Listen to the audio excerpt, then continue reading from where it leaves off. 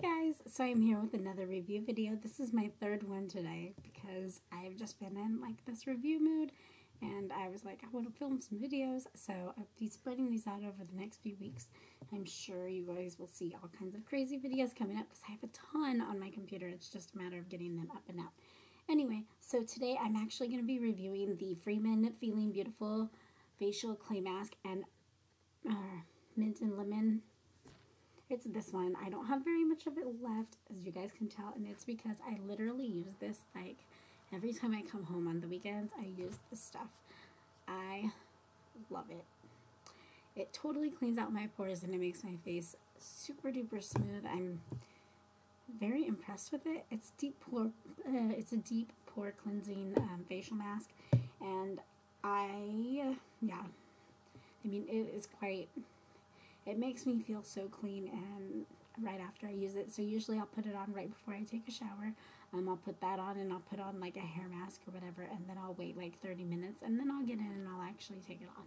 So it's kind of nice because then I really feel like it sucks everything out. I know that some people only leave face masks on for like 5 minutes or whatever, but I personally, I leave them on for longer because I think you get a little bit more of a benefit, but I don't know.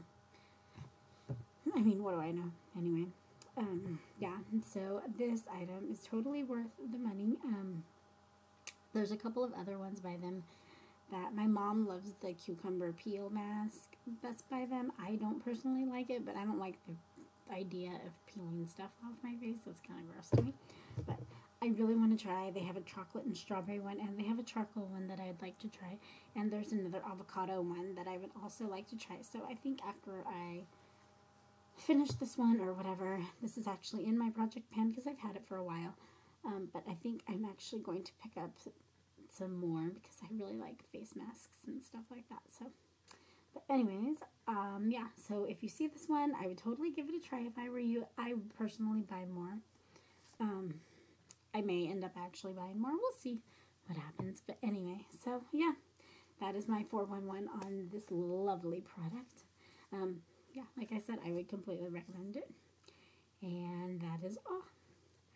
Anyways, so if you have any questions, comments, or concerns about this product or any of the other products that you've seen in any of my other videos, don't hesitate to ask. You can leave me a message or leave me a comment down below, or you can send me a personal message if you would like. Otherwise, please comment, rate, and subscribe, and I hope to see you guys in my next video. Bye!